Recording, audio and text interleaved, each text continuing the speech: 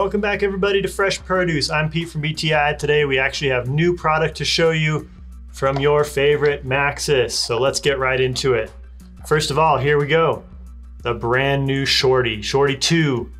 They've made some improvements on this new Shorty tire.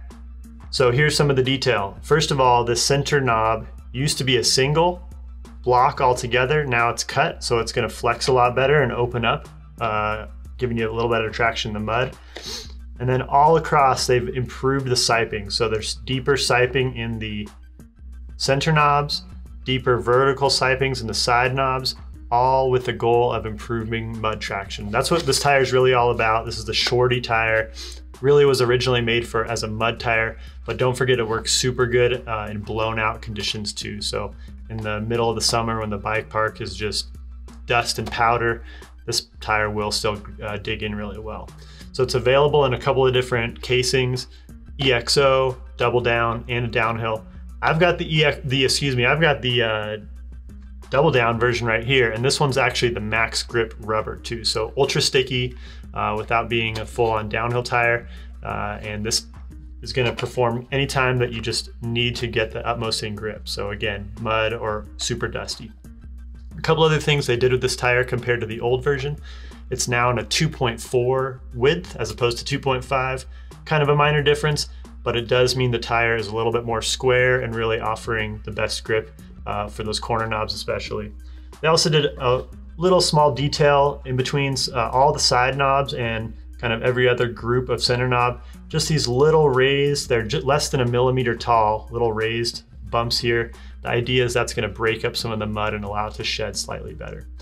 Again, a little different construction on the side knobs. Just a whole bunch of details on this tire were updated so that, you know, perfecting it for increased grip and a little better all-around use as well. So check that out, the Shorty tire, in a whole variety of casings and rubber compounds as well. All right, moving right along, another new one.